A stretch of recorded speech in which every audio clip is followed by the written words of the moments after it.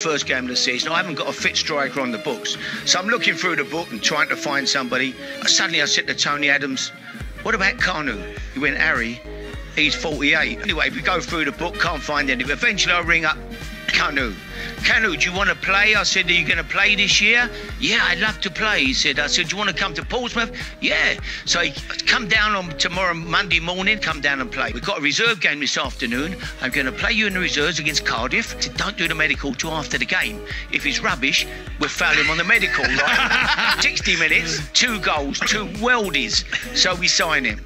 On the Saturday, we play Blackburn at home first game, gets 2 goals second half, we win 3-0. On the Monday, we go to Middlesbrough, he gets another 2 goals, we win 4-0 at Middlesbrough.